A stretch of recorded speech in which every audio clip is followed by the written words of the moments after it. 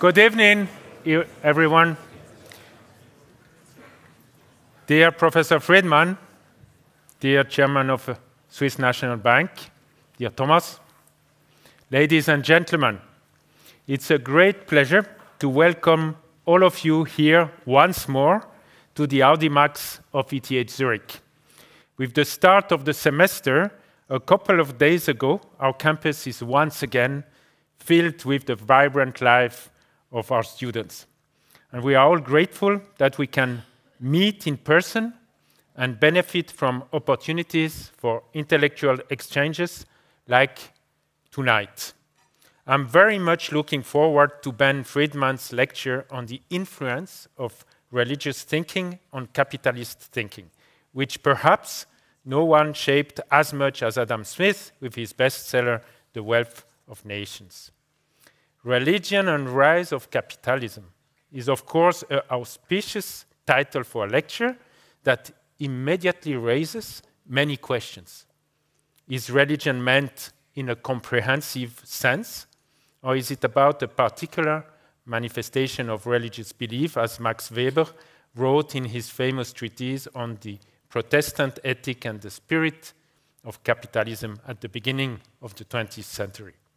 How does religion make itself felt concretely in Adam Smith's conception of the invisible hand in a world of self-interest and competition?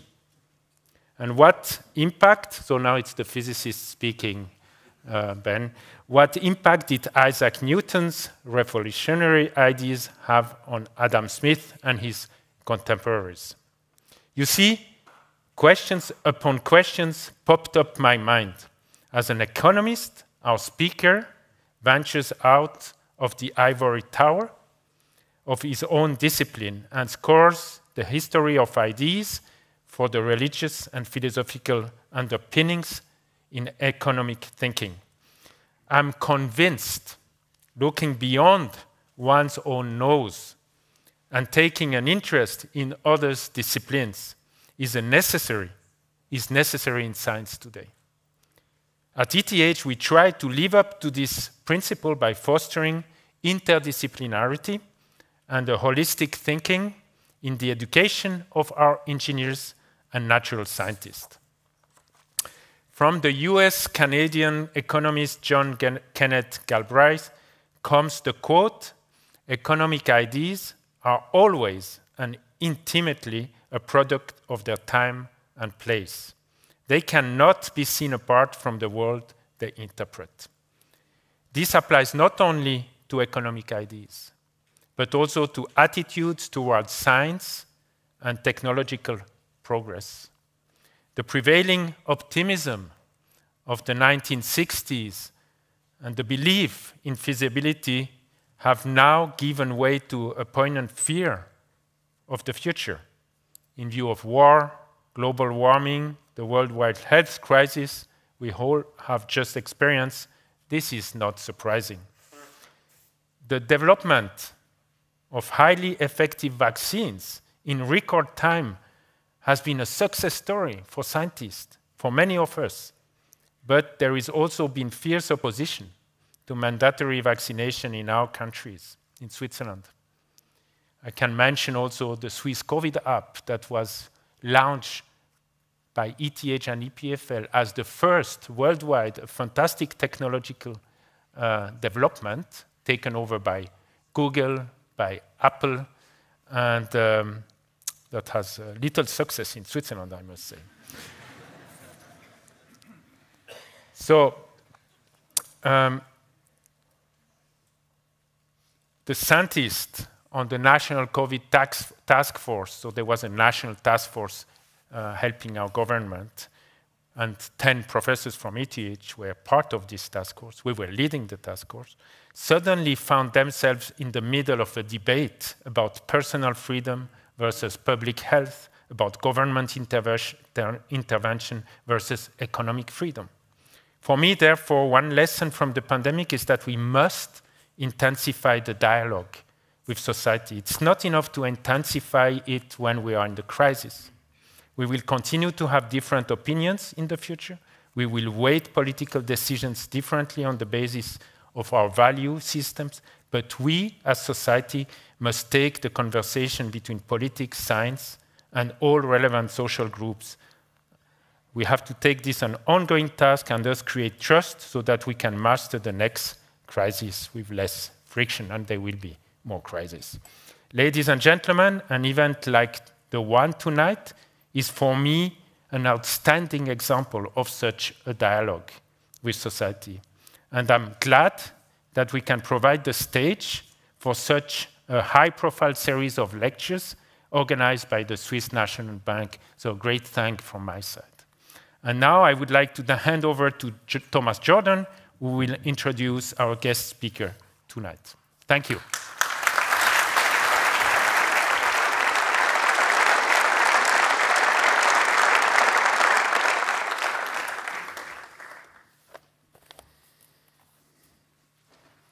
Thank you, Joël.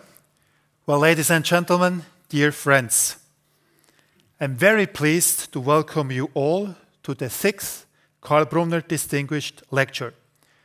The Swiss National Bank established this annual lecture series in honor of the Swiss economist Karl Brunner, one of the leading monetary economists of the last century.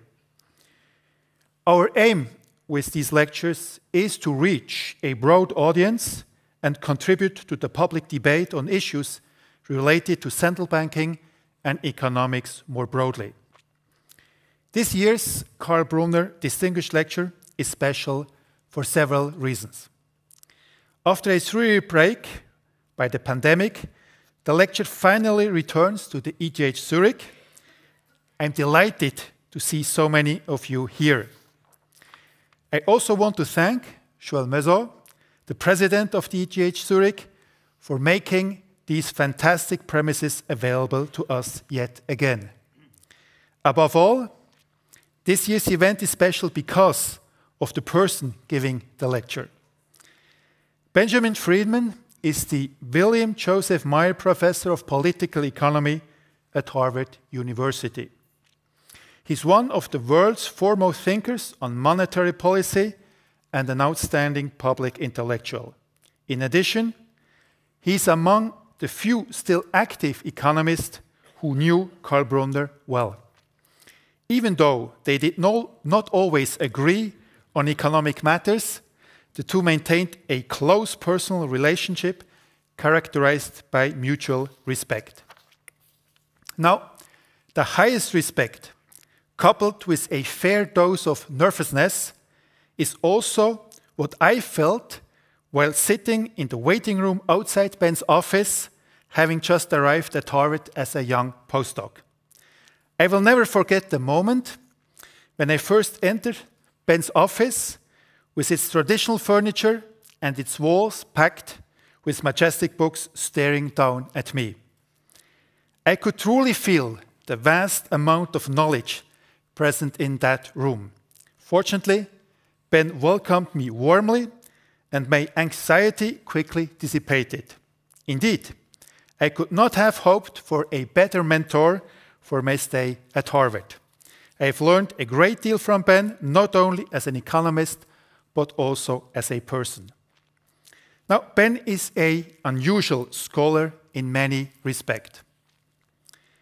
His research is extraordinarily broad and deep, as demonstrated by the topic of today's lecture, namely the influence of religious thinking on economic thinking. Some of you may ask what this has to do with the Swiss National Bank.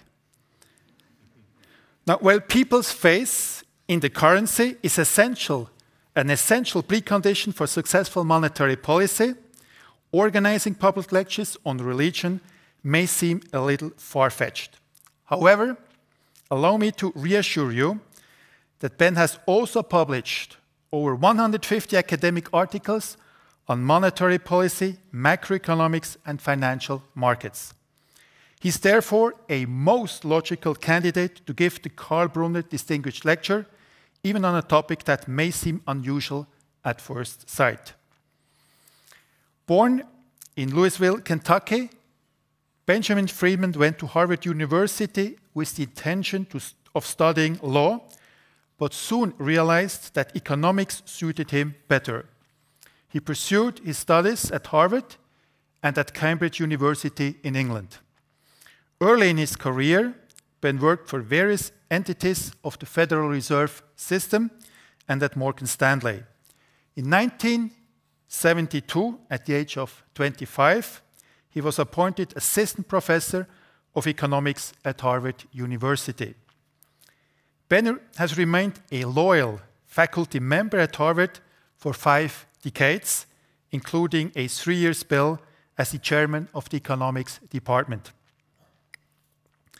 When Ben recently celebrated 50 years as a professor at Harvard, many of his former students traveled from all around the world to attend the occasion. The interaction with his students has been of utmost importance to Ben, and he would remain in contact with them for decades following their graduation. A number of these former students today occupy leading positions in academia, central banking, and government. This shows that Ben has been not only an outstanding researcher, but also an influential teacher of economics. Now, spending 50 years in the same place is not as unusual as one might think, at least not when we consider some of the great Enlightenment thinkers Ben so deeply admires. Take Immanuel Kant, who developed his philosophy without ever leaving his hometown of Königsberg. According to the legend, Kant became such an integral part of the city that people would set their watch by the time he left his house for his afternoon walk. Now, whether Ben's daily routines have the same effect on the people in Cambridge, Massachusetts, we do not know. What we do know is that, fortunately for us, Ben is not quite as averse to traveling as Kant was. Most importantly, he lets his mind travel, exploring not only the world of economics, but many other disciplines as well. But let me say a few more words about Ben's contributions to monetary economics. His research covers all aspects of monetary policy. It spans everything from the technical details of how central banks steer short-term interest rates in money markets to fundamental questions about the mandate lawmakers should give to central banks.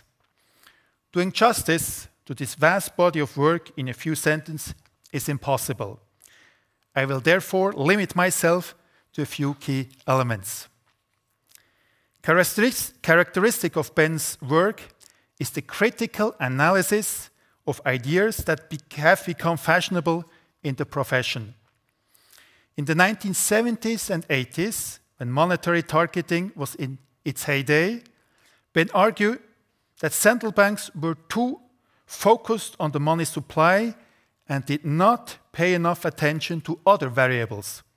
In a number of influential papers, he showed that the amount of outstanding credit in the economy may be a useful predictor of future output and prices.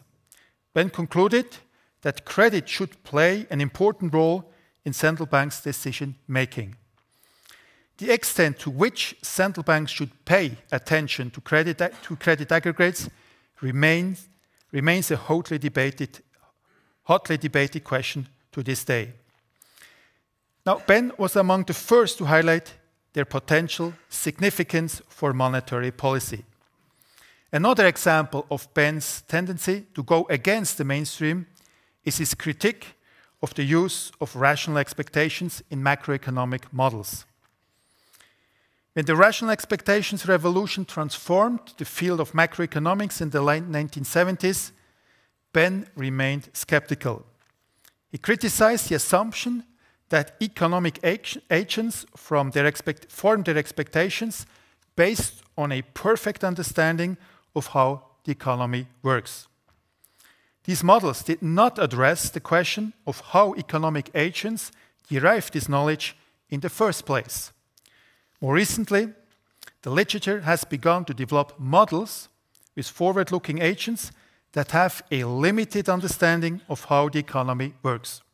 This research program is very much in the spirit of Ben's early criticism. A final example of Ben's willingness to challenge the accepted wisdom of the day is his reservation about inflation targeting. When one central bank after another started to adopt inflation targeting in the 1990s, Ben became one of the most prominent critics of this new monetary policy strategy. His concern was that inflation targeting would lead central banks to focus single-mindedly on price stability. In doing so, Ben feared they might lose sight of their ultimate goal of promoting economic well-being more broadly. Ben is widely recognized as one of the world's leading macroeconomists. However, his research interests go far beyond that.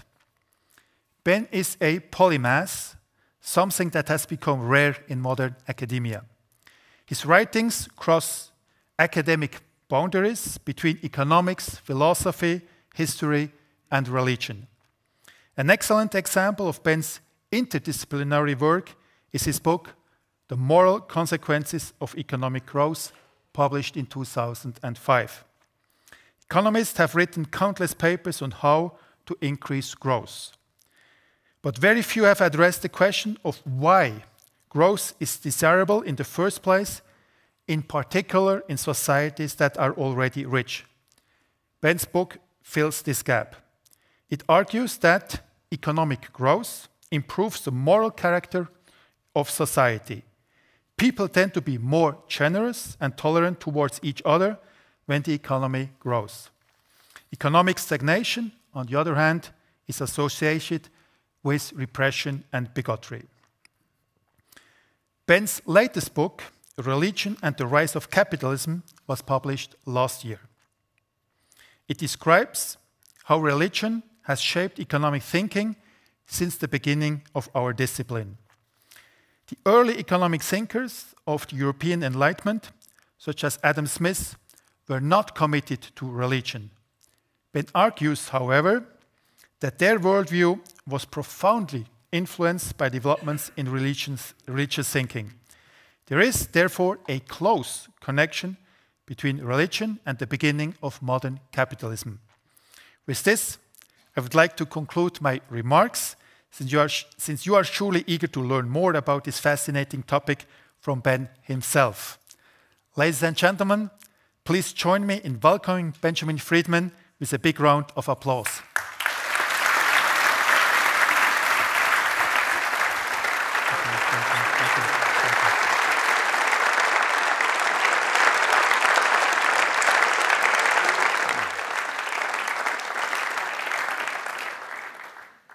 Thank you, Thomas, for that extremely generous introduction, and President Mesot, thank you for your warm welcome. I'm grateful to Thomas Jordan and to the other members of the governing board of the Swiss National Bank for inviting me to give this distinguished lecture in memory of my dear friend Karl Brunner. And I'm grateful to President Mesot for the hospitality here at ETH. ETH is a place I have always heard of and have never until today have an opportunity to visit. In America, we think of this institution in connection with Einstein, and so I'm honored to give this lecture, and I'm honored to give it in this place. I want to say also that it's a particular honor to give a lecture hosted by the Swiss National Bank with Thomas Jordan at the helm. As Thomas indicated, he and I spent 3 years together working on his research. One of the great senses of fulfillment, I think, in a position like mine is to see so many of our students go on to positions of real responsibility in the world. And I think I've been as privileged as anyone in this regard. And I certainly look at Thomas Jordan as an exemplar of that kind of fulfillment that comes from seeing one's students move forward. Now, finally, I want to acknowledge my pleasure at giving not just a lecture for the Swiss National Bank, but the Karl Brunner lecture. Karl was older than I. I met him when I was just starting out in the economics profession. He was a mentor to me. He was a personal friend to me. I knew Karl well, as I mentioned when I spoke at the Swiss National Bank's event for Karl's centenary. One of my most painful memories is of the day that Karl called me on the telephone to break the news that his beloved Rosemary had died. I knew Rosemary very well, too. And so getting to give a lecture in memory of Karl is very special to me. Now, most people in this room, I believe, probably think of Karl as the Karl Brunner of the Constance Seminar on Monetary Theory and Policy. And I'm looking around the room. I saw Kurt. I'm looking at George. I see a number of people who have been friends since the days of the Constance Seminar. Some of us here go back a long way. But there was also Karl Brunner of the Interlaken Seminar on Analysis and Ideology. Karl Brunner himself was not in any way a narrow intellectual or exclusively focused on monetary theory and policy. Karl wrote papers with titles like Religion and the Public Order, like The Perception of Man and the Conception of Society. In his famous interview published with John Kriegel, Karl spoke fondly of having discussed theology with Frank Knight when he was at Chicago, having discussed philosophy with Hans Reichenbach when he was at UCLA. And so I think it's important to understand that Karl, yes, of course, Karl was, as Thomas explained, one of the great monetary economists of the 20th century. But Karl was more than that. Karl was an intellectual in the broadest possible way, and I'm eternally grateful for his influence on me when I was just starting out in our profession. Now, as Thomas has mentioned, I'm going to be speaking on the basis of my most recent book called Religion and the Rise of Capitalism. And the central question that I take on in this book is one that I would hope would be of interest to any economist, and it is where our discipline comes from. Where did thinking that gave us modern Western economics evolve from? And why did it evolve when it did, not 100 years earlier or 100 years later?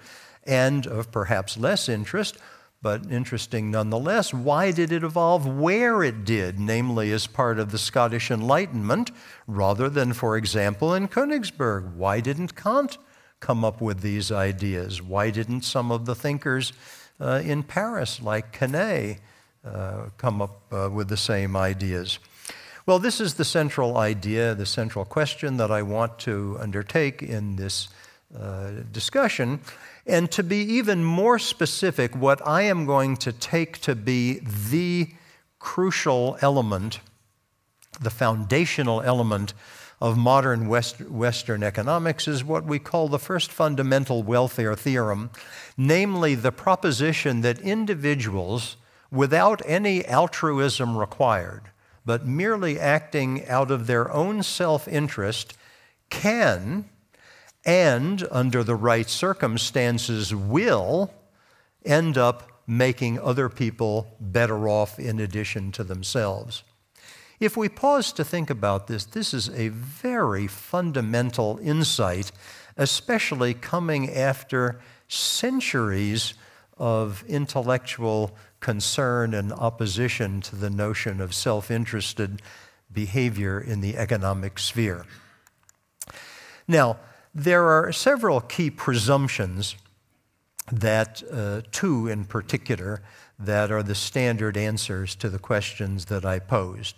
The first is that we look to Adam Smith and Smith's great work of 1776, The Wealth of Nations, as what Donald Winch called the fountainhead of all classical political economy. Donald was the foremost Adam Smith scholar of our era. Donald is no longer with us, but he clearly established the presumption, if it was not there already, that it was to Smith to whom we look. And the second idea is that because Smith and his colleagues like Hume and Ferguson and others were part of the Enlightenment, economics too was a product of the Enlightenment. And we think of the Enlightenment today as a movement away from notions of a God-centered universe toward what we in our modern vocabulary call secular humanism.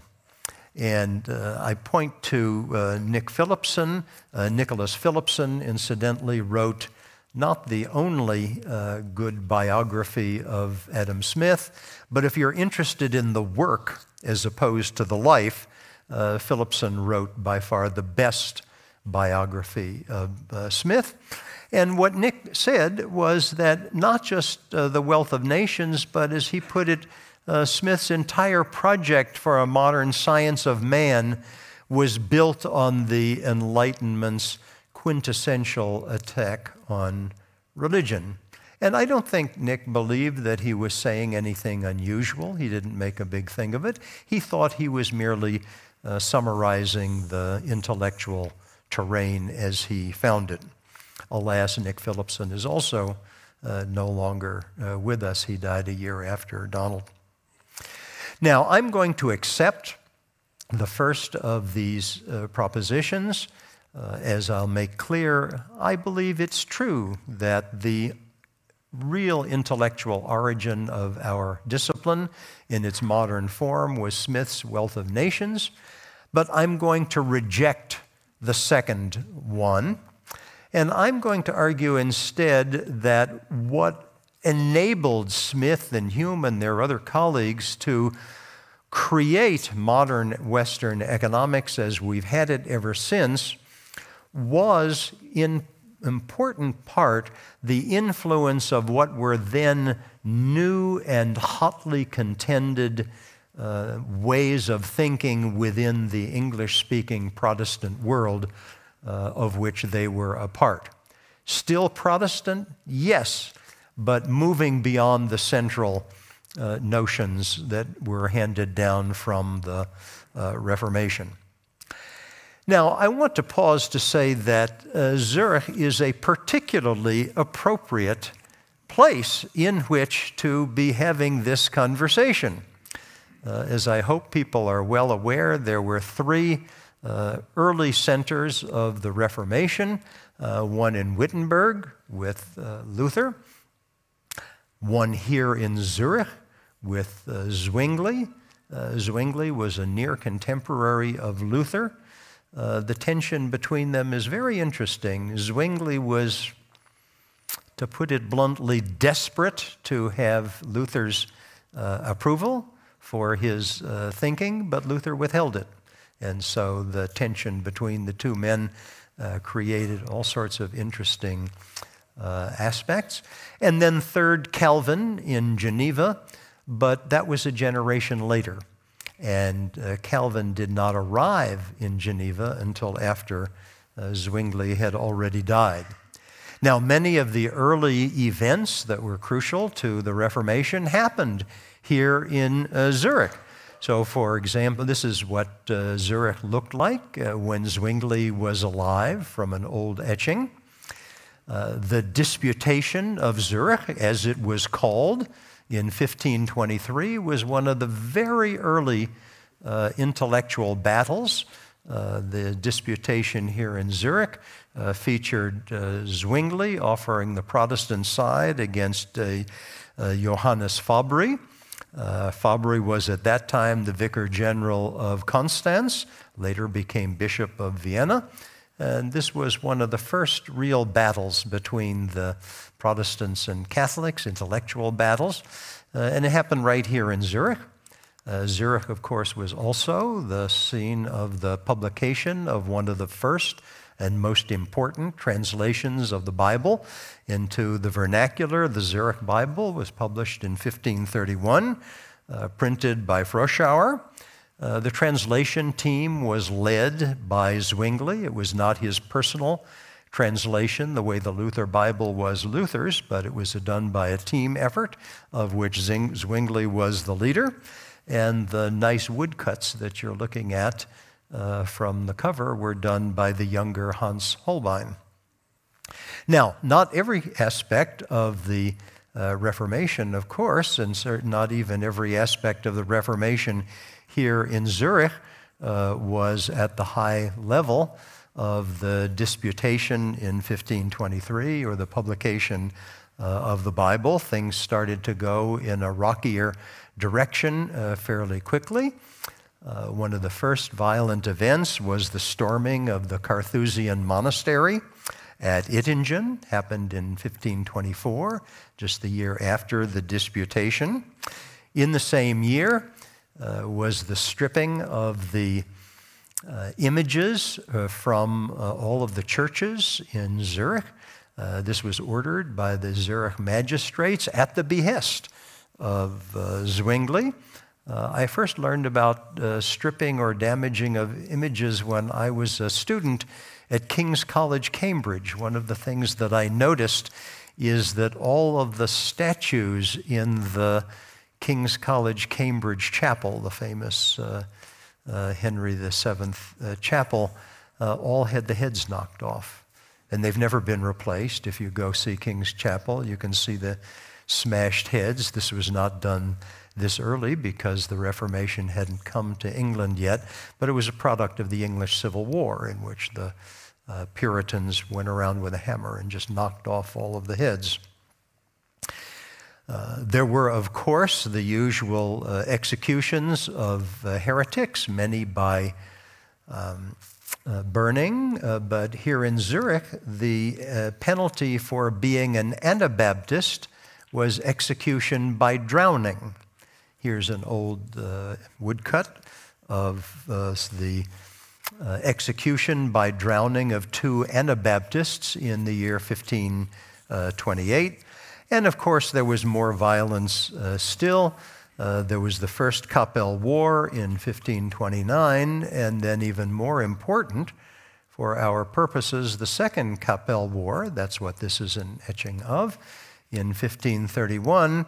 And what was especially important about the Second War is that that's where Zwingli died. Here is the famous statue of Zwingli that's just down the hill from us by the riverside. If you look, Zwingli is pictured carrying both a book, which is not surprising, but also carrying a sword. The sword is not metaphorical. Zwingli was a soldier, and he died in combat. He died in the Second Kappel War fighting for the Protestant side. Now, with Zwingli dead, then the focus of the Reformation in Switzerland shifted to Geneva with Calvin. And an interesting experiment which history did not let us run is what would have happened to the Reformation in Switzerland, and therefore in the English-speaking world as well, because what went to England was from Switzerland. What would have happened if Zwingli had survived? But without Zwingli, the crucial thinking became Calvinist, not Zwinglian. Now, let me make very clear at the outset that there's something that I am not suggesting. I am not suggesting that the development of modern economics had anything to do with self-conscious effort on the part of religiously committed individuals seeking to bring their religious commitments to bear on their work in economics. This would be quite absurd to think for many of these individuals, especially Smith and Hume. Remember that these people became international celebrities within their own lifetimes, and therefore we know a great deal about them biographically. It would be absurd to think of Hume, for example, as a religiously committed individual. Hume was a notorious skeptic. Some think he was an atheist. His contemporaries, many did. I don't read him that way. But he would repeatedly refer to Church of England bishops as agents to superstition. And his great friend William Robertson, who was the head of the Church of Scotland, repeatedly referred to Hume as a heathen. Smith was more private about his personal religious commitments. We know that his mother, to whom he was devoted, was herself a devout Calvinist, but there's no evidence of any particular religious belief or commitment on Smith's part. He was, I think, what at least in America we would think of as a deist of the form of, say, Thomas Jefferson or Benjamin Franklin, many of the great figures of that era. Smith did have to appear at the presbytery in Glasgow and swear to the Westminster Confession as a condition for taking up his professorship at Glasgow. But at the same time, he requested an exemption from the requirement to begin every lecture with a prayer. Incidentally, his request was denied, and so Smith did have to begin every lecture with a prayer, but it was a short one. Now, if it's not that, what then is the vehicle? If it's not their personal religious commitment, what is it that brought religious thinking to bear on the creation of modern Western economics? And here I look to what we in our country think of as the great figure in the history of ETH, namely Einstein. And I'm going to draw on an concept of Einstein's that I will translate as world view, Bild der Welt, I suppose, in the original. Einstein famously claimed that scientific thought is always a development from pre-scientific thought, but he was more explicit in one of his papers called Principles of Research. He explained that the world is simply too complex to make progress by addressing the world as it is. We cannot do that. We have to have in mind some image of the world, some worldview that we analyze instead of the world in all of its complexity, or else we'll just never get anywhere. And importantly, Einstein was not referring only to physicists. And in this statement, which I've pulled from his paper of 1930, he mentions poets, he mentions painters, he mentions philosophers. Philosophers is important for our purpose because that's what Smith was. Smith was not an economist. The word economist didn't even exist during Smith's lifetime. Smith was a professor of moral philosophy. And so Einstein's view is that people form a worldview, an image of the world, and that's what they analyze. So what I'm going to be asking is where Smith's worldview came from. Am I on legitimate grounds in thinking that this concept applies to economics? Well, certain of my predecessors at Harvard thought so. Joseph Schumpeter famously spoke and wrote in terms of what he called pre-analytic vision, the vision of the world that you have in mind before you sit down to do any analysis. That's not a typo on the slide, incidentally. Every time Schumpeter wrote of pre-analytic vision, it was always an uppercase V on the vision.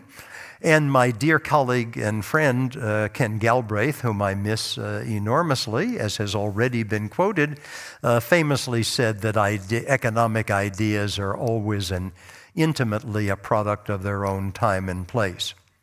So what then was the great movement in thinking that gave rise to modern Western economics?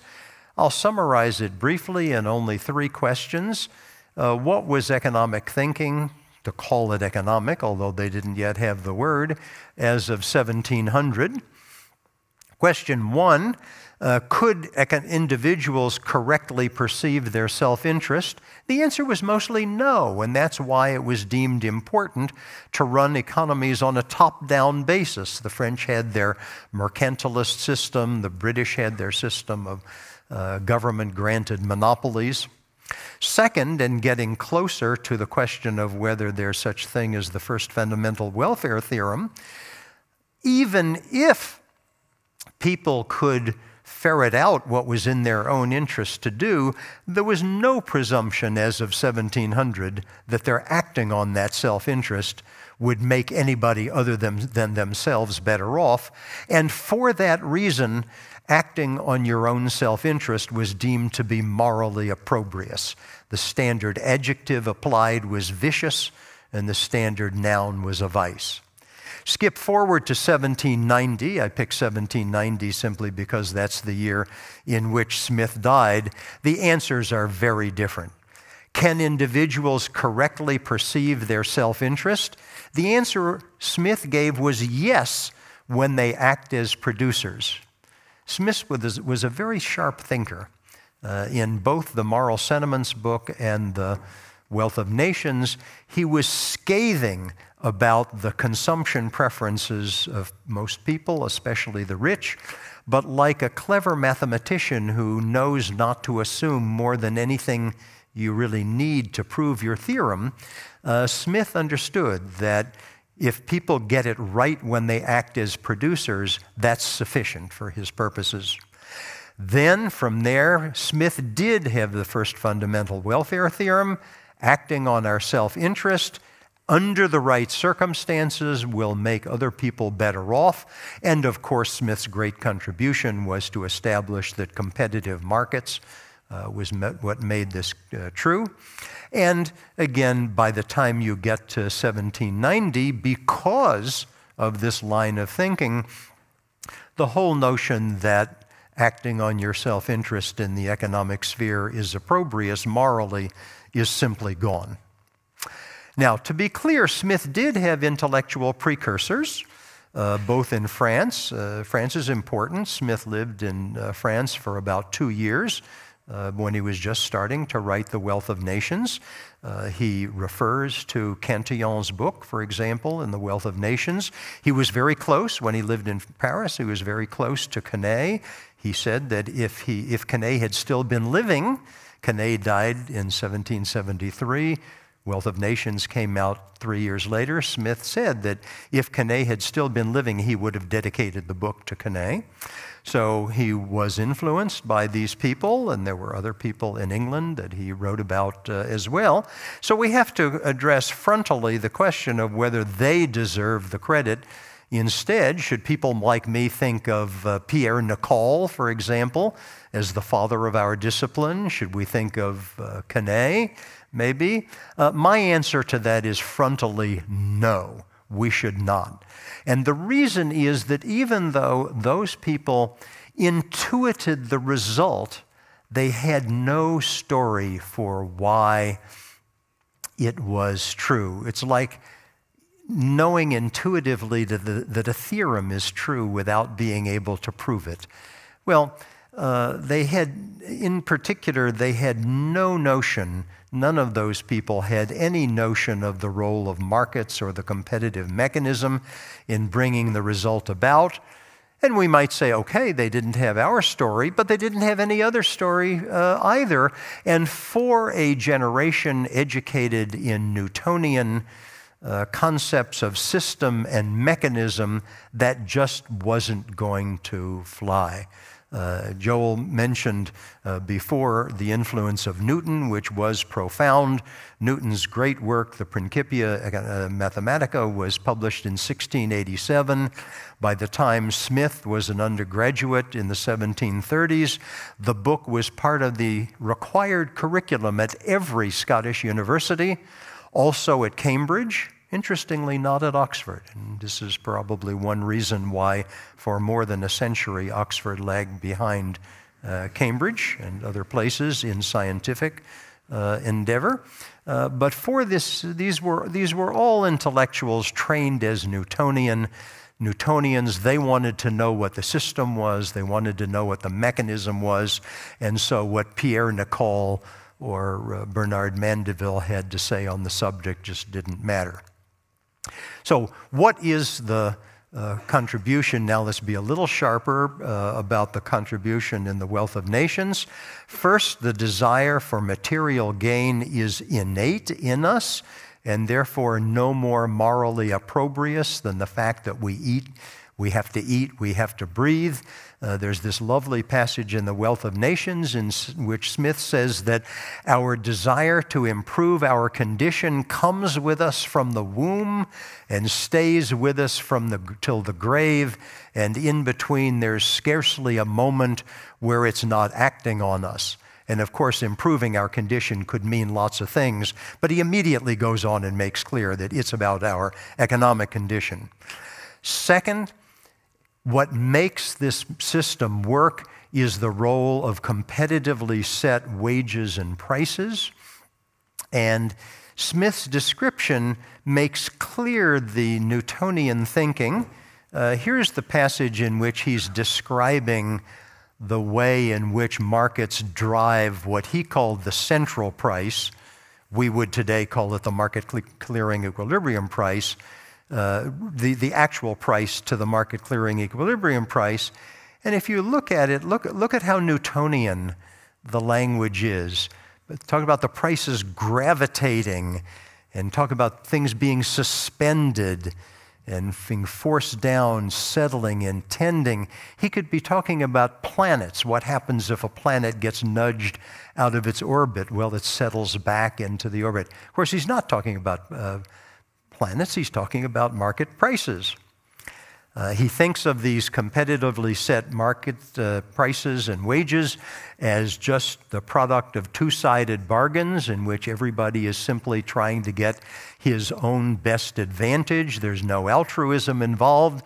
And so he thinks of all of this as an example of the Enlightenment principle of unintended and unforeseen consequences.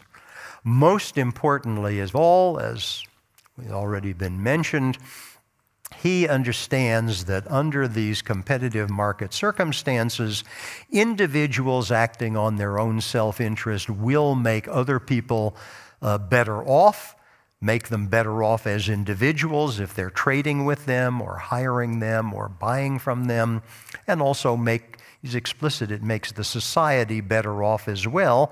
And this is, of course, the proposition that we know today as the invisible hand, although it's very ironic that we call it that. Smith used the phrase invisible hand only once in each book, only once in the Wealth of Nations and only once in the Moral Sentiments book, and he didn't make a big thing about it. He just did it in passing. So it's odd that we think of it that way, but we do. That's our label. And therefore, of course, we know that Smith was opposed to impedimenta to the competitive market mechanism. But, and here is where I think Smith has been very ill-treated, especially by conservatives, either economists or those in the political sphere. What impressed Smith was the astonishing robustness of this mechanism. Smith did not think of the market mechanism as some delicate hothouse flower that had to be protected against all sorts of encroachments, and therefore Smith was very willing to entertain and support all sorts of interferences with the market mechanism when he thought they were appropriate. Most importantly, for the purposes of our host, Smith understood and supported the monopoly powers of central banks. Thomas and his colleagues have a monopoly over something, and it's important. Smith was for that. He was for tighter regulation over private banks than anything we know, and certainly within my lifetime. Smith believed in progressive income taxes. He was very straightforward. It was just so that the poor had a lighter burden than the rich. Especially in my country, Lots of businessmen, economists too, go around wearing Adam Smith neckties. Usually an Adam Smith necktie is a sign of somebody who's heard of The Wealth of Nations but never read it, and who's never heard of the theory of moral sentiments. Next time you see somebody, especially an American, I want you to do something for me. Next time you see an American wearing an Adam Smith necktie, I want you to go up to the person and say, I see you're in favor of progressive income taxes. And the person will have no idea what you're talking about, but it happens to be true. Smith was in favor of luxury taxes. His example was luxury carriages, and he was straightforward. The proceeds should be used to alleviate poverty. He was even in favor of taxes on whiskey and distilleries. That's pretty good for somebody living in Scotland. Now, what enabled Smith and his predecessors to a limited extent to get to these insights? Well, we've already mentioned Newtonian ideas of system and mechanism. Smith was very well trained in Stoic philosophy, which is all about, his favorites were Epictetus and Marcus Aurelius. Stoic philosophy is all about harmony in the universe. And so if you believe in harmony in the universe, it makes sense that if Joel does something that is in his interest, maybe that's going to make me better off and vice versa. So it's consistent. Smith was a very smart man. He knew merchants. He lived in a commercial society in Glasgow, Edinburgh, Paris, London. He watched this. He was a philosopher. This is based on introspection. But I think this is all standard. I think there's something missing, and I think what it was this enormous transition in religious thinking within the English-speaking Protestant world in which he lived. And I have in mind, to be specific, the turn away from predestinarian Calvinism.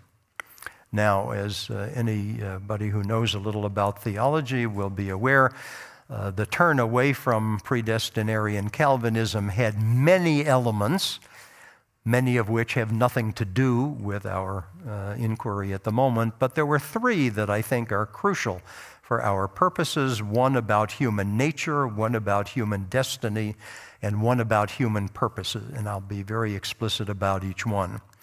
In terms of human nature, Calvin famously wrote that humans are, as in his words, totally depraved. Why?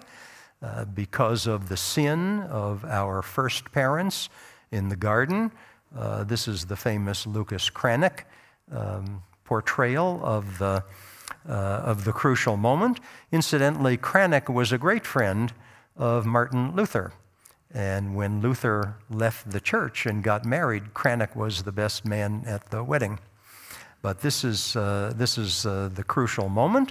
And according to Calvin, because of that moment, we are unable to do any good. We are unable to tell good from evil. And by contrast, the post-Calvinists believed that there is inherent goodness and the ability to see right from wrong within each individual. In Locke's famous phrase, we are each born with the candle of the Lord. That was Locke's phrase. And if we would only use that candle, we would be able to see what's requisite for us to do. Second, in terms of human destiny, Calvin famously believed and taught that who is to be saved and who is not was decided not only before each of us was born, but before the world was even created.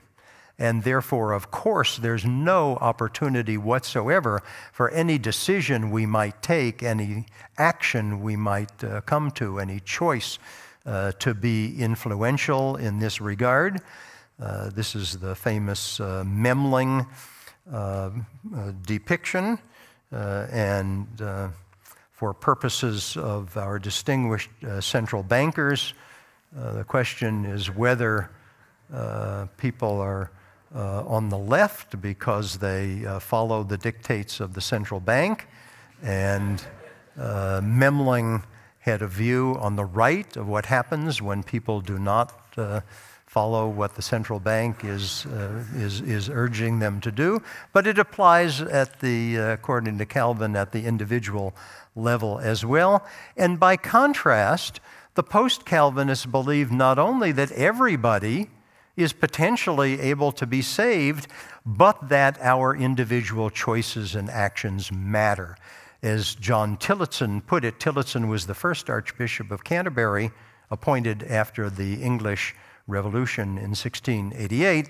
It's up to us to cooperate with the divine in achieving our own salvation.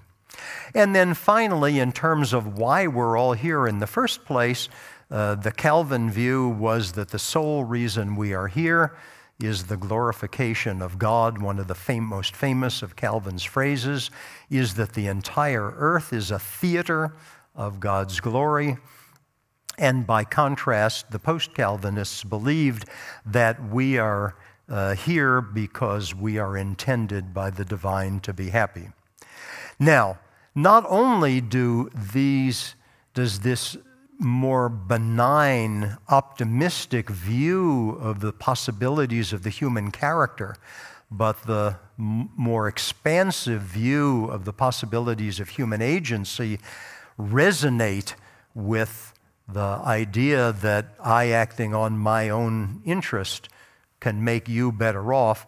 It turns out that this debate was at its height in Scotland exactly when Smith and Hume were coming to young adulthood and therefore forming what Einstein would have called their worldview, or what my predecessor Schumpeter would have called their pre-analytic vision.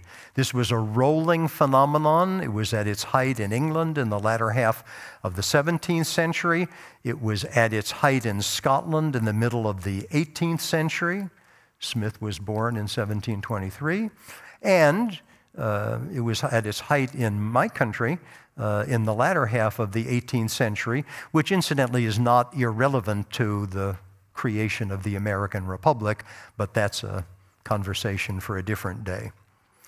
Now, given that Smith and Hume and their colleagues were mostly non-religious men, why would this religious debate going on around them have had an influence on their worldview or vision?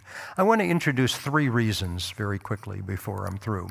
One is simply that they lived in a world in which religion was more central, more pervasive, more multidimensional than anything we know in modern Western society. All educational institutions then were religiously based. Everybody assumed, for example, that everybody knew that Hume was the leading light of the Scottish Enlightenment, but he could never get a university appointment.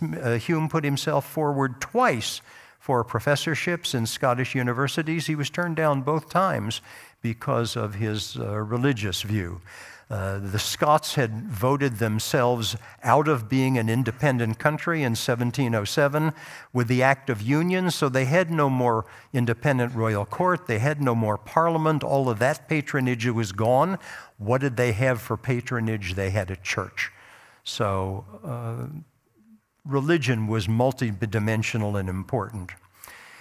Also, intellectual life was integrated then in a way that it isn't now. It was true in university life. It was true elsewhere. Smith was a professor at the University of Glasgow. It was a pretty small place. There were only 14 professors at Glasgow. Here's a list, as they would have put it, of the entire faculty of the University of Glasgow. Smith was the professor of moral philosophy. Right there on his faculty was a professor of divinity, as they called it. We would call it theology today, and a professor of church history. And unlike the way it is at my university has a divinity school, that's a separate faculty. I don't have theologians on my faculty, and they were all housed together. This is what the University of Glasgow looked like. Other than the chapel in the front yard, they were all in the same building. At my university, we segregate the theologians into a divinity school that's about a half a mile away. At the Yale Divinity School, the Yale Divinity School is not only more than a mile away, it's up a very steep hill. And so if you're going on a bicycle, you have to really want to get there. That's not the case when Smith was at Glasgow. Edinburgh and Glasgow were famous for their intellectual dining societies. Who did these people talk to? Well, the most distinguished was called the Select Society. Smith and Hume were both among the original 32 members. Here are the 32 members of the Select Society at the beginning. Smith and Hume were both members. 5 of the 32 were Church of Scotland ministers, including their great friend Robertson, who was the head of the church. And Robertson himself was exemplary of the integration. Robertson was simultaneously the head of the Church of Scotland and the principal, in today's vocabulary, the president of the University of Edinburgh. It would be as if the president of my university were simultaneously the president of Harvard and the head of the Central Conference of American Rabbis. Well, he isn't. Or as if his predecessor had been the president of Harvard and the presiding bishop over the Episcopal Church of the United States. Well, she wasn't, but Robertson was. And then finally, I think, and this is one of the reasons I was emphasizing the storming of the monastery and the execution of the heretics and the First and Second Capel Wars here in the Swiss Confederacy. These debates at that time were contentious in a way that we have no idea of today. On the continent, the 30 Years' War between the Catholics and the Protestants was more deadly in terms of compared to Europe's population than either World War I or World War II. The English Civil War, fought within the time of the grandparents of Smith and Hume, was the same. There was ongoing resistance to royal authority on religious grounds. The Highland Rebellion in Scotland took place when Smith was 22 years old. We think of the Highland Rebellion as this romantic thing that we read about in Walter Scott novels. It was a pretty deadly exercise. This is a picture of the English troops under Cumberland slaughtering the unarmed Scottish Highlanders. Part of this took place right outside of Edinburgh when Smith was 25 years old. So these people could not have helped but pay attention, and as I've emphasized already, most important, there was this substantive coherence between the new economic thinking, which is all about my ability to make you better off and vice versa by our acting only on our own innate self-interest, and this new religious thinking which gave us a more optimistic view of the human character and a more expansive view of the possibilities of human agency. My argument is that these religious ideas were part of the Einsteinian worldview, the Schumpeterian vision that Smith and Hume acquired from what was going on around them. And I think this gave them, in effect, what they were doing was secularizing the religious thinking of their day. And that's what gave us modern Western economics, along with the moral legitimacy of capitalism. Now, let me take a moment to anticipate one question that is sure to be on people's minds. What's the relation of all this to Weber? Because if I didn't mention it, somebody else surely would. How does this connect to Weber? Well, there are both similarities and differences. The two strongest parallels are, first, the idea that religious thinking has implications for secular thinking. That was Weber's great argument. I accept it. And second, importantly, Weber showed how the impact of religious thinking on secular action and thinking can survive the passing of the original religious impulse. In effect, he didn't use the word, but in effect, I mean, remember, Weber lived at the time when the leading academic discipline was chemistry. And in effect, Weber thought of religious thinking as a catalyst. Make something happen, the catalyst then goes away, but the result of the catalytic action is still there. So the consequences get secularized, and eventually people don't even think about them. And that's why Weber used as his ideal type.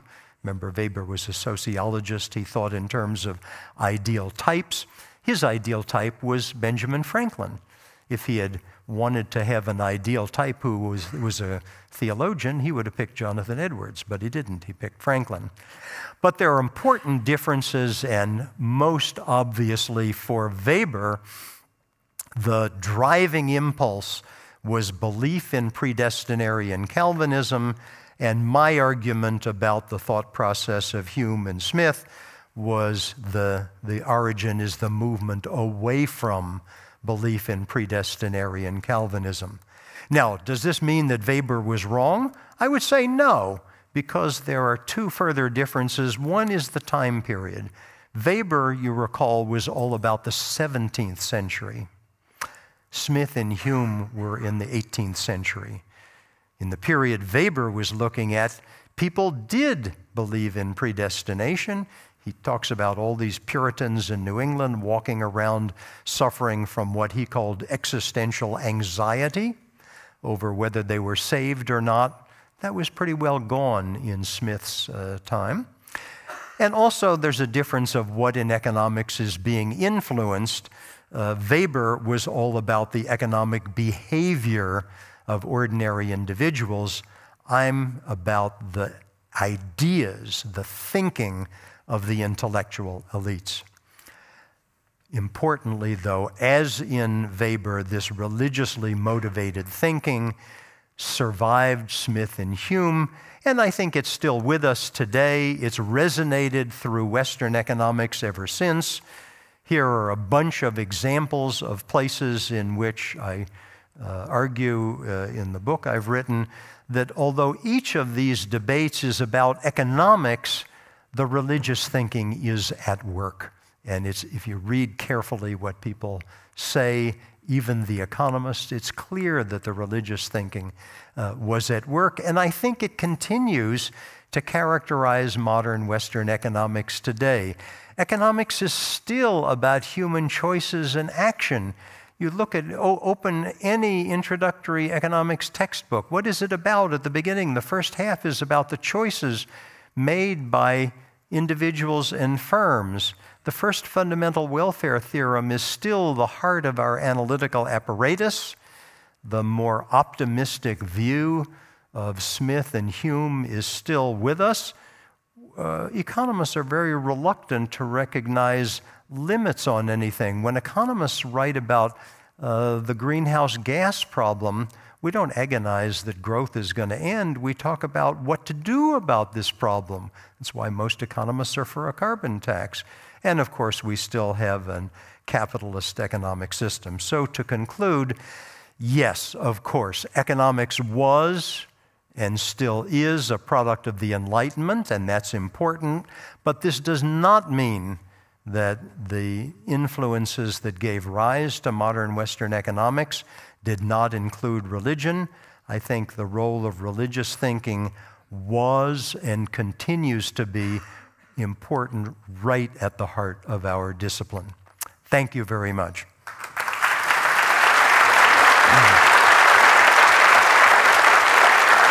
Thank you, Thomas.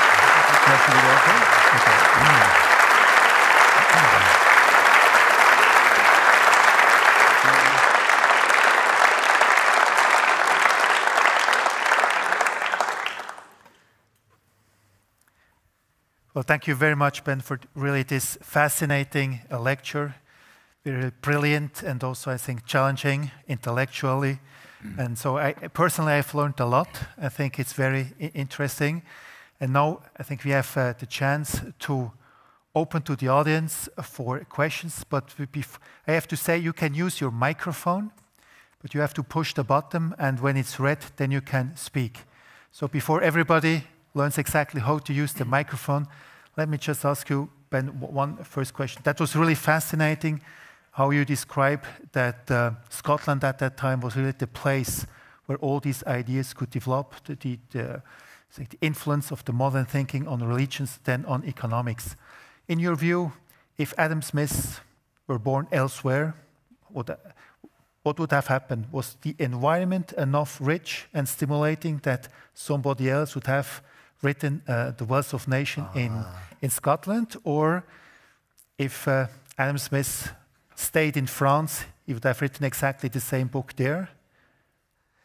That's a very challenging question, and it has this is like the Tolstoy argument that if Napoleon had not come along with would all of the events in War and Peace have been different. I would like to think that somebody of that worldview would have come up with something close to this if Smith had been run over by a bus while walking out of his lecture at Edinburgh. Smith was not the only thinker. We look to Smith because he wrote the great book, but I've been at great pains to emphasize Hume. Incidentally, Hume was Smith's mentor. The view, which I think is right, is that Hume put him up to it. Hume believed that we should have a science of man comparable to what Newton had done for the physical world. And there was a sense like having a graduate student and assigning him a problem. In effect, Hume gave Smith this assignment, and I would like to think that if Smith had gotten run over by a bus, Hume would have glommed on to Ferguson or Blair or one of these other people. So I would like to believe that it would have happened, but the Tolstoy argument is still with us, so people might have different views. Very good. I think we have already there. Okay. Nice to see you. Nice to see you again. Oh, great to see you.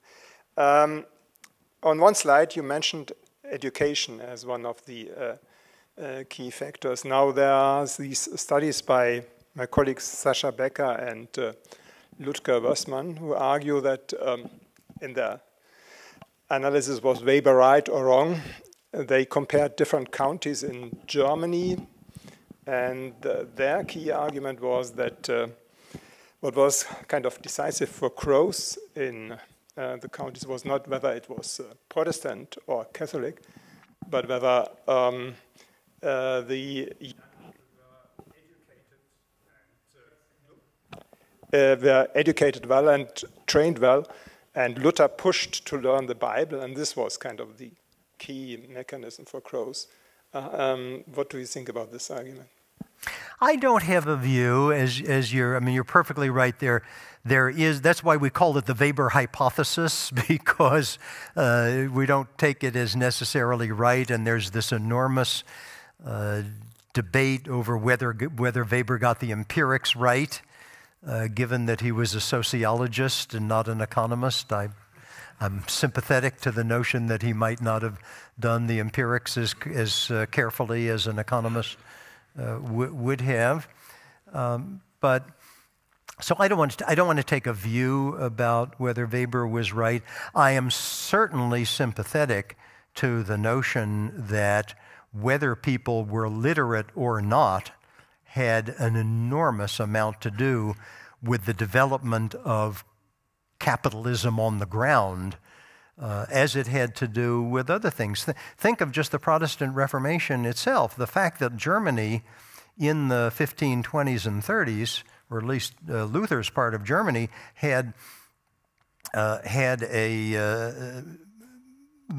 fact that it had such a high literacy rate in that day had a lot to do with Luther's success. You read about Luther was a real production genius. He was sitting there just churning out these endless pamphlets, and the pamphlets would be rushed off to the printer, and within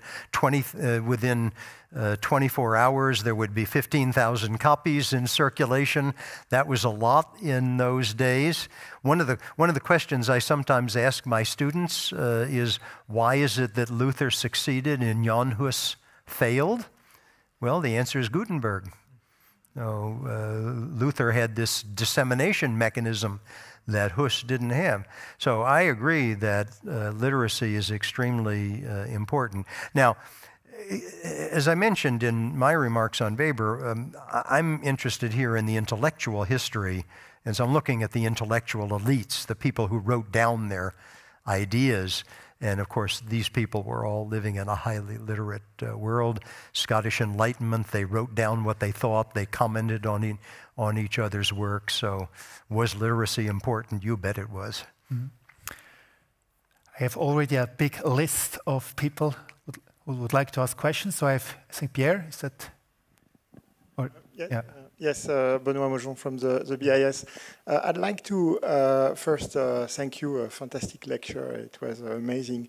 But also ask you about one claim of a Swiss economic historian, Paul Béroc, who claimed in his history of the Industrial Revolution that Adam Smith did not see it.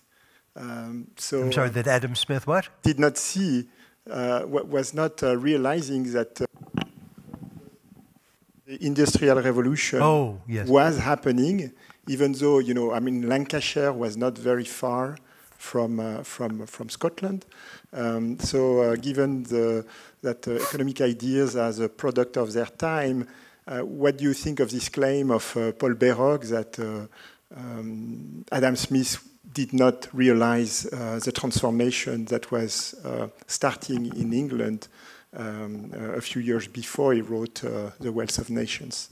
I think he's absolutely correct. I think the evidence is clear that even though Smith was living at the outset of the Industrial Revolution, he didn't see it. He just didn't see it. And I think the strongest evidence is that Smith did not understand the role of ongoing technical progress. You remember, what's the very first paragraph of the Wealth of Nations book? Smith asserts that the greatest increases in productivity come from increasing division of labor, specialization in production. And of course, this leads him into all sorts of odd places because he understands, and later in the book writes about the deleterious effects on the individuals of ever-increasing demand for labor. But nobody at that time yet understood the implications of ongoing. And the further demonstration that what you say is exactly correct is, remember Smith's great example of productivity increase was the pin factory. I hope everybody everybody's heard it. I hope everybody knows that pin is the 18th century word for a nail, a house nail. Smith was not writing about safety pins or women's hat pins or something like that. He's writing about house nails. And so the example he gives famously is a pin factory, not anything to do with textiles. If he had understood the Industrial Revolution, surely the example would have been some kind of a textile factory. But Smith was not alone. And the earliest example I know of somebody who was explicit about the role in economics of ongoing technical progress is the American Francis Wayland in the 1830s, specifically his 1837 textbook. And I've argued that it's not coincidental that it happened not till the 1830s. And it wasn't coincidental that it happened in America. But Smith was 60 years, Wealth of Nations is 60 years before Wayland. So I absolutely agree. Thank you. I think I have a gentleman over there, please. I think it is quite interesting to note that economic theory in general comes from a very from a very limited number of places. So you mentioned Scotland and maybe France and Germany and the United States, even though the matter that you discuss as economists is not very limited to those places. And in my own subject, which does not happen to be economics, but chemistry has been practiced, at least if you count alchemy, basically everywhere since the beginning of time, I guess, and has also been practiced in India and in China and so on. And I would be curious if you would agree to extend your argument even insofar as to say that the ideas of post-Calvinism are sort of a precondition for the ideas of economic theory to arise, and maybe that explains at least partially why that has not happened in other non-Western places as much as it has. Well, I think you're raising a really interesting question, and I would love, I don't have the knowledge base to tackle that question, but I would love for some graduate students to show up and, your question is precisely why I tried to be very careful, both in the book and one of my remarks, always to talk about modern Western economics.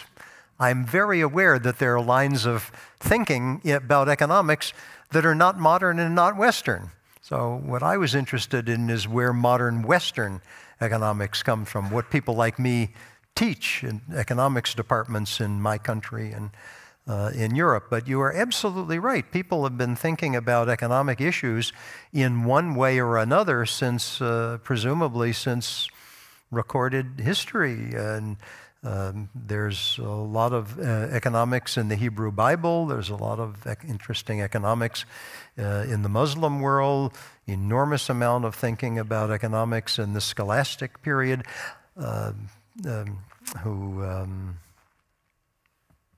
protege of Weber. Well, I'm not coming up with the name. There's a great book on the influence of Tokugawa religion in Japan on all of these samurai families. So I would love for somebody other than me to investigate other kinds of economics and where they come from and what the religious influence was. I don't have the knowledge base to do it.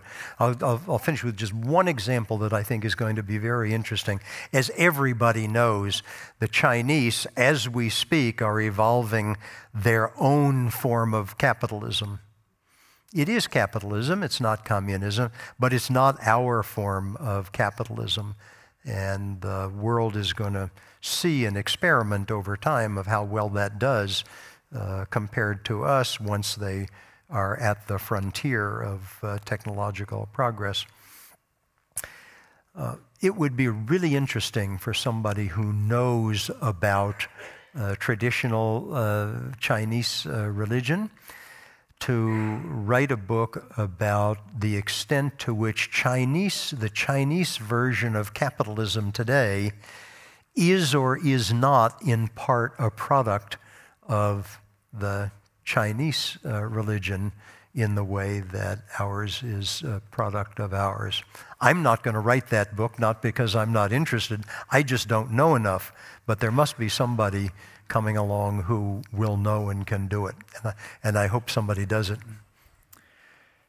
Ben, I still have a list here and hope that we get short questions. And short answers. Short answers. So I think the lady over there is next. I got it. Okay. Thank you very much. I'm Isabel Martinez. I work here at ETH. I'm an economist. So thank you very much for this lecture. I learned a lot. I have very little knowledge about the history of religion. My impression, though, or my question is, yes, I understand why religion would influence the history of economic thought and the way you described, but where did these changes in the way religious, or the changes in religion and in religious thought, these changes didn't fall from heaven either. So doesn't it in the end all go back to enlightenment? There is an excellent book with the same title as mine, not coincidentally, by Richard Tawney. Tawney was a socialist, probably Marxist, intellectual historian of the 19-teens and 1920s, who made exactly the argument that you're making. Tawney argued that it was the economic developments on the ground that gave rise to the religious thinking. Tawney was replying to Weber, so the key element of religious thinking was the predestination. And Tawney argued that it was what was happening in the economy of Geneva that drove the rise of predestinarian thinking rather than the other way around. I have not myself worked on that, but I would say that as an economist, I'm very comfortable with the notion of two-way causation. Economists just in general are comfortable with two-way causation in ways that people in other disciplines tend not to be. And so what I've chosen to write is a book on the way in which religious thinking was important for economic thinking. But could it be, a la Tawney, that the economics or the economic thinking was important for the religious thinking? Well, it could well be, and if so, to me that simply makes the whole thing much more interesting, because then you get the prospect of a feedback loop. I understand that, I talk to a lot of people in other disciplines, I understand that people in other disciplines are uncomfortable with two-way causation. They want to know which way it goes. But economists generically are quite comfortable with that. I think I have a gentleman over here. Yeah. Who was going to? Okay. Please. Yeah. Thank you very much. Antonius Lietegner, University of Lucerne. My question goes back to the central parts of your argument, and I would like to know why these two persons, which were central in Scotland, Hume and Smith, they kept the anthropology of the Calvinist thinking, and they dropped the theological part. You talked about Hume as maybe atheist, and Smith never talking about religion. So this is the first question: is why happened it to these two individuals? And the second question is, does it have an impact on the emergent thinking, Western modern thinking about capitalism? So is it important that they are not pious? Well, I rather like the way you put it. I hadn't thought to put it that way in terms of keeping the anthropology and dropping the theology. But I rather like that. And I think, again, to me, it's a matter of the worldview. How do I think of people in the world? And the idea is that if I live in a society in which everybody around me thinks that the most important aspect of a person's existence is predetermined before the person is even born, then I'm unlikely to think that the person can, by his or her own actions, influence other things as well. It sort of spills over. And similarly, if I live in a world in which everybody thinks that human character is totally depraved, I don't think of that as spilling over to the idea that acting on my own wicket, I'm likely to end up making you better off. Now, I guess the best I can do in answering your question is to emphasize again that I don't think any of this was a matter of self-conscious thought. It's this notion of the worldview, the vision. This is all what's in the world around them.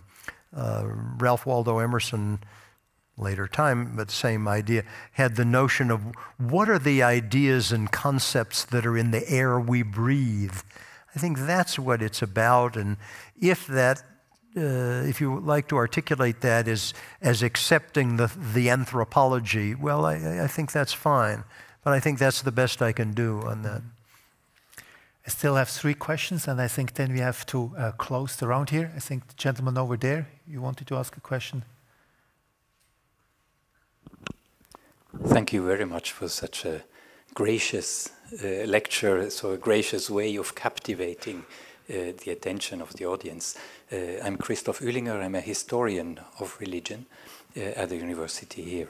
And I would like to join actually the question which has been raised before by this lady over there, the student. If I understand your main argument, there is something like religion first, and then it gets secularized in economic theory. And I wonder whether this is the only way and the best way of thinking about the historical processes. And with your comment on double causation or double direction causation, I think you have given an even better clue both to understand the Reformation and to understand what happened later. So since you already asked the question and you gave such a great answer, I think the answer was very important to go even further than what your first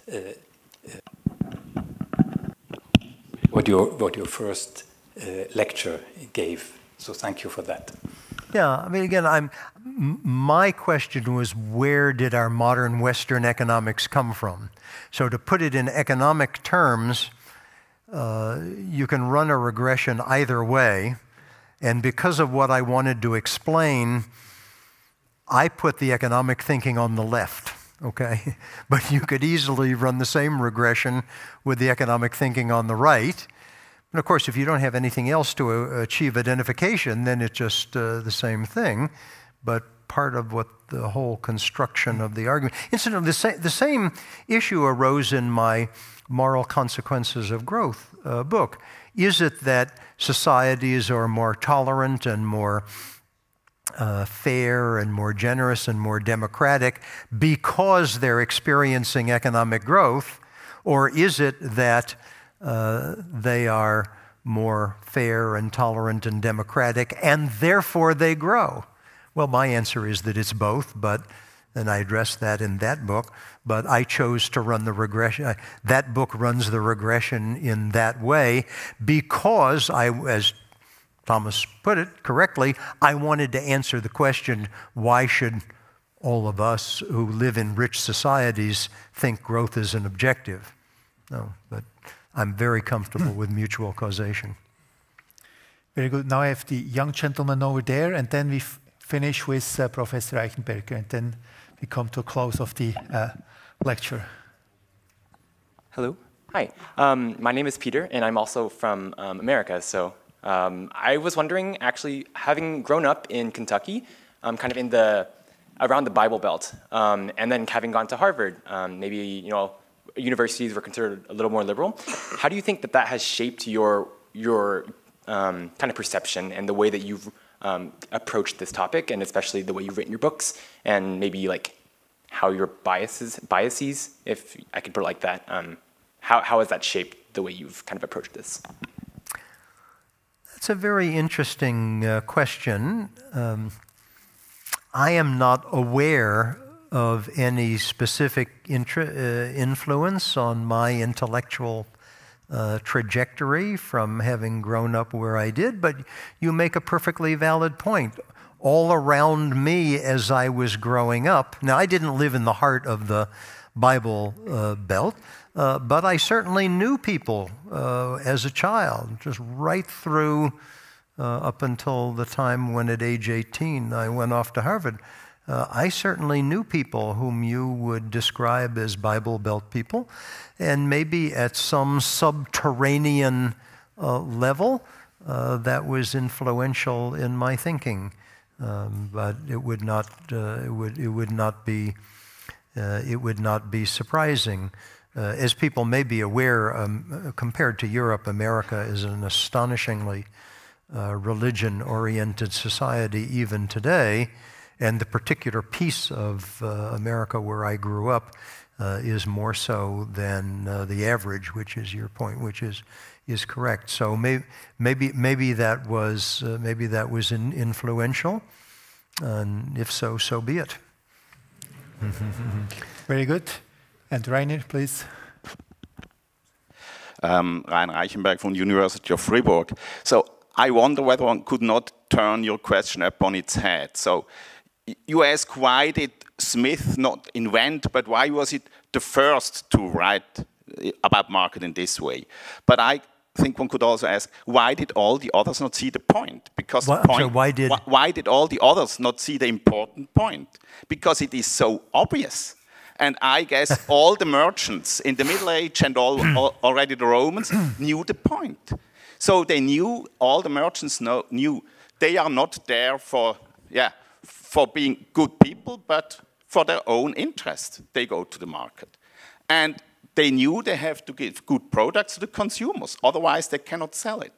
And they all knew that competition forces them to produce better goods and better services. And all the consumer knew it's better to have competition among the producers. Therefore, they all went to the fairs, and therefore all the fairs and markets developed in Europe. And it was so important to have these fairs and markets, because everybody knew competition is important. And so for me, the fascinating thing is, why did only Smith see this important point? And why all the other intellectuals did not see what everybody else knew?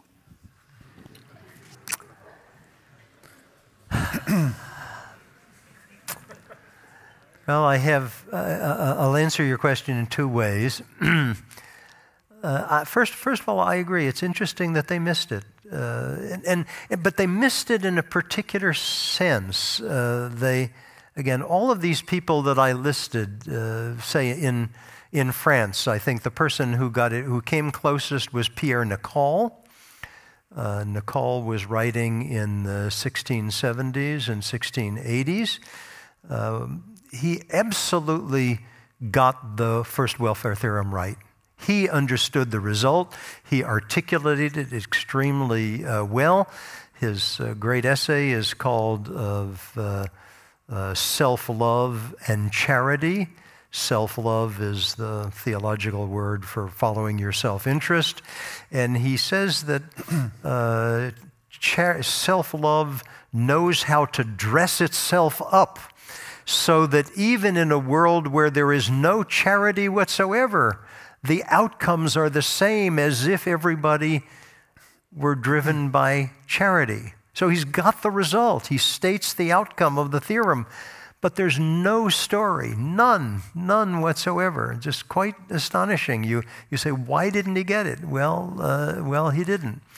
Or similarly, Mandeville. Mandeville's a great example. Mandeville has all these wonderful examples in the Fable of the Bees, and even the subtitle of the Mandeville Fable of the Bees is Private Vices, Public Benefits.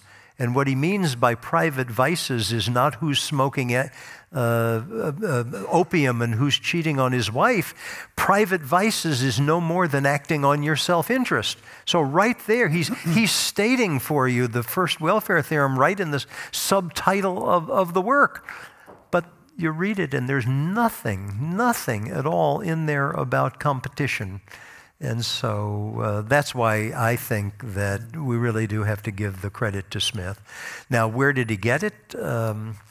Again, he lived in this commercial society in these various cities. He knew merchants. So there are many reasons. And again, I place a lot of emphasis, but this is in no way original to me. I place a lot of emphasis on the Newtonian thinking. He, at Hume's behest, wanted to have a system. He wanted to know what the mechanism was. And maybe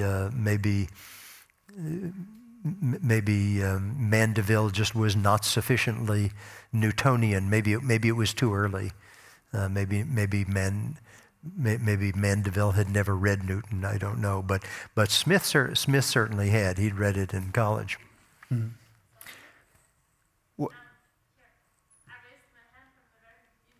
Okay, I didn't see you. Okay, I make an exception, but then we have to close here. Yeah.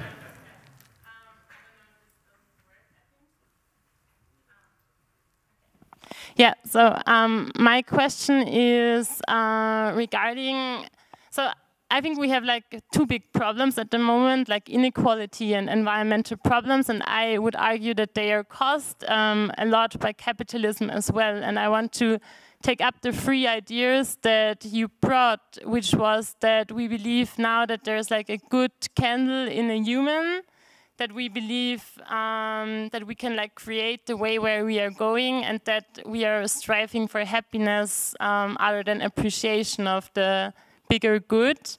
And so do we have to wait until these beliefs to change again, until we can solve these problems maybe?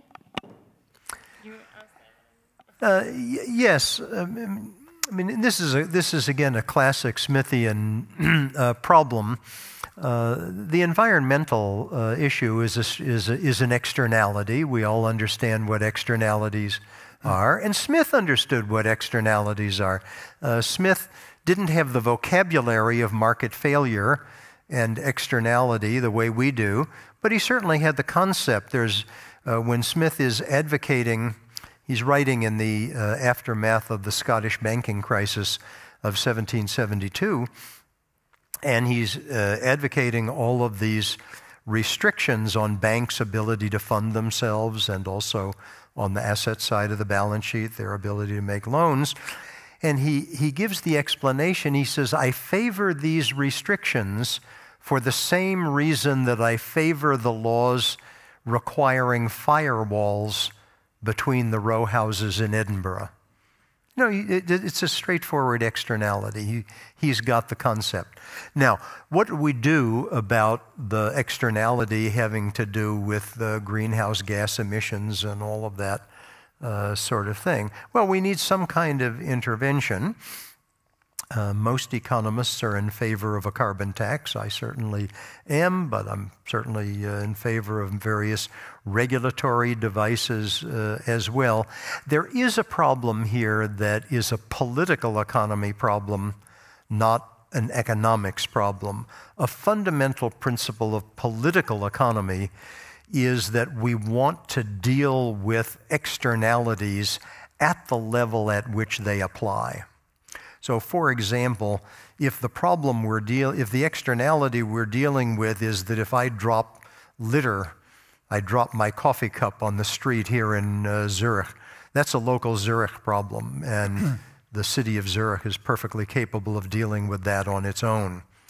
Some problems are bigger than that. So I live in Massachusetts. Massachusetts is downwind from a lot of industry in Ohio and western Pennsylvania, think Pittsburgh. So we in Massachusetts even can't solve that problem. We have to do this by a regional level.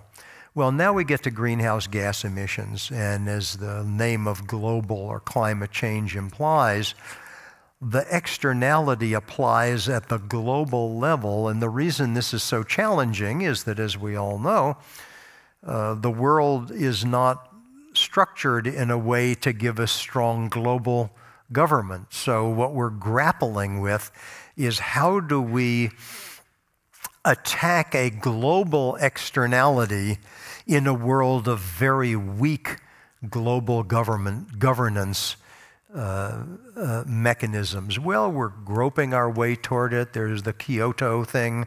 There's the Paris Accords. Some of these international agreements work pretty well. I think the law of the sea works well. The one on endangered species works sort of well. So I wouldn't despair, but I think the principle involved is a straightforward economic principle at the level of needing to have some intervention to deal with the externality. It's the political economy that's very difficult. Well, Ben, we could go on for hours. I think there are so many questions, and I have to apologize to everybody who I didn't figure out that they were asking a question. But Ben, we are coming to a close to this Karl Brunner Distinguished Lecture. We would like to thank you really for this brilliant lecture, also a very demanding lecture. As you saw all these very difficult and important questions. So thank you so much for this lecture and that you came to Zurich. And I would like to thank everybody for joining us tonight. It was really good to see you all again after a couple of years where we had either no Karl Brunner lecture or only on a virtual basis. Let me already say today, the next Karl Brunner lecture, and I have to look at that very carefully, it's also Thursday, but the 21st of September 2023, and you are all, of course, welcome and invited already today. So we wish you a very good evening. Thank you very much for joining us, and give us again a big round of applause for Ben's lecture. Thank you.